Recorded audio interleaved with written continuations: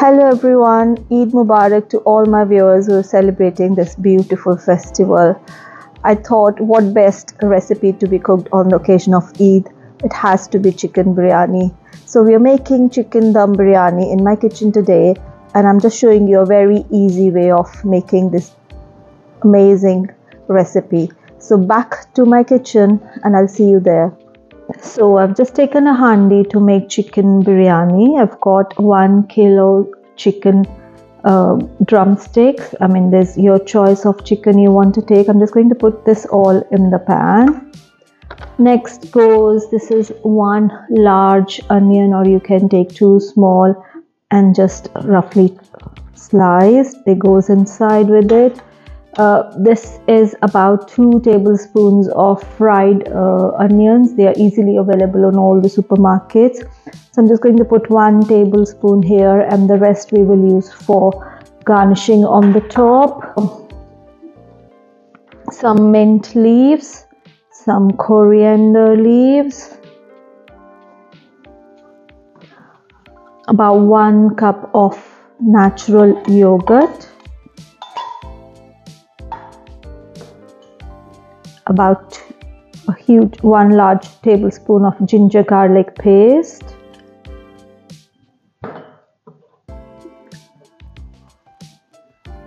about 1 teaspoon of salt. We're going to put the salt in the rice as well. About 1 teaspoon of the Kashmiri red chili powder, half a teaspoon of the hot red chili powder. This is entirely optional. About 1 teaspoon of the turmeric powder, 1 teaspoon of the coriander powder, just a pinch of garam masala, and I think the key ingredient has to be a biryani masala. I have got a Bombay biryani masala, but you can use whatever you like. So I'm just going to put about 2 teaspoons of this into this. And the next step is we're just going to mix everything together. This is a really easy dum biryani recipe. You'll be surprised how easily you can make this in your kitchen, and it just tastes really nice. And last ingredient would be 2 tablespoons of oil. You can use ghee instead if you like, and just give it a nice mix. And we're going to turn this gas off. So while our chicken is being cooked in this handi, I'm just going to cook this rice. So this rice is going to be cooked just 80% because we're going to cook the rest on a dum with the chicken. So this is about 2 cups of basmati rice, and which has been soaked for at least 15-20 minutes, and I've just put in the pan with some water.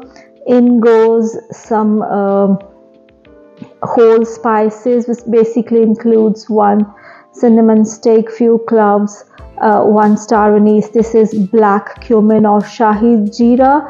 If you don't have black cumin, you can just use normal cumin seeds, 1 large black cardamoms, and few peppercorns. Ideally I should be adding a bay leaf as well, but unfortunately I do not have that at home, so we're just going to skip that since everything goes inside in this. And also goes in about 1 teaspoon of salt, and we just let it cook to about 80%, and then we are going to put this here and give it or cook it on dum. So I was just roasting it on a high flame for the last 2 to 3 minutes, and I'm just going to let it cook on a slow flame and cover it with a lid and let it simmer for, it should be done in next 15 minutes or so, but we'll just show you in between videos as well how this is coming up. It's been 5 minutes since our chicken has been cooking, and you can see it's just coming up really nicely. You can see the curry is getting formed by itself, so that's good. So we're just going to put the lid back and let it cook for another hopefully 5 to 7 minutes, and the end point would be when we think the chicken is fully cooked and you can see the meat coming off the bone. And this is our basmati rice which has been cooking in the pan. So for cooking basmati rice, I think the most important thing is you let it boil once, and once they boil, you just let it simmer on a slow flame and cover it partly with a lid. That way I think you could get a long grain, and also not to stir a lot because then it breaks the rice and it just doesn't give us good results. So it's boiling now, so I'm just going to reduce the temperature and let it cook with the lid on. Okay, so it's been nearly about 13-14 minutes and our chicken is almost cooked. You can see that the oil is just coming up on the surface, and you can see the flesh is really coming off the bone now. So at this stage I'm just going to turn off the flame, and this is a biryani handi. So I think what's important is that it's got a wide mouth and it's not very deep, it's shallow. If you don't have a handi like this, you can use any pan which has a heavy lid and a thick bottom, because it needs to be cooked on a very slow flame for a very long time. So we've got this chicken curry ready. You can eat it as chicken curry itself, or what we're going to do is to make into a dum biryani. So I'm just going to leave the things as it is. You can see that I don't have much gravy with the chicken. It's just enough for this biryani to cook. If we leave it too dry, then the chicken will burn. So you should have just enough so that all the chicken pieces are nicely covered. Next thing goes our rice. So we're just going to put a layer of this is our basmati rice which has been 80% cooked, and we're just going to put a layer of rice on top of this chicken. Some people also do a sandwich method where they put rice at the bottom and rice on the top and chicken in between, but I just like to do this way. So I just leave the chicken at the bottom and I just spread the rice on the top nicely with just lightly. We're not going to press it down too hard. And I've got some more rice here which I'm also going to layer on top. And make sure that you have drained all the water from the rice when you've done this. So this is really very lightly, I'm just spreading it nicely on the top of this vessel. And on top of this we are going to put our brown fried onions.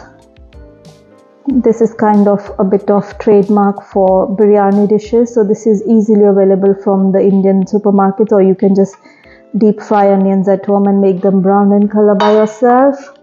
Next goes some coriander leaves, and I've got some slit green chilies. This is entirely optional, and some mint leaves on the top. This is about half a cup of milk, and I've just put a yellow cooking color. If you don't want to put the color, you can use saffron, and it just basically gives a nice color to the rice. So we're just going to pour this here. We're going to close this lid back, and I'm going to cook this on a very high flame till we see the steam coming up. So you can see that the steam is building up inside this lid. This is why we need a very heavy lid. So at this stage I'm just going to reduce the flame to lowest minimum, and we're just going to cook it on a very slow flame for next 30 to 40 minutes till we feel that the aroma is building up, and we'll show you the end point. Hiya, so it's been 30 minutes since this biryani has been cooking, and you can see it just smells heavenly, and you can see all the rice grains are fully cooked, and it's going to stop cooking at this time. So I'm just gonna turn off the flame. This is Kevra water. This is available on the Indian stores. So I'm just going to take just 1 or 2 drops of it and just sprinkle on top of the biryani and just let it rest for some time, and when I'm ready to dish it, I'll show you how it looks. So we're just going to open this pan and see how our biryani has come up.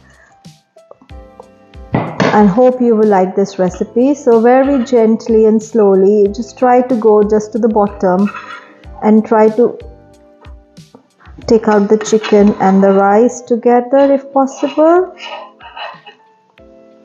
So wow, that looks really nice.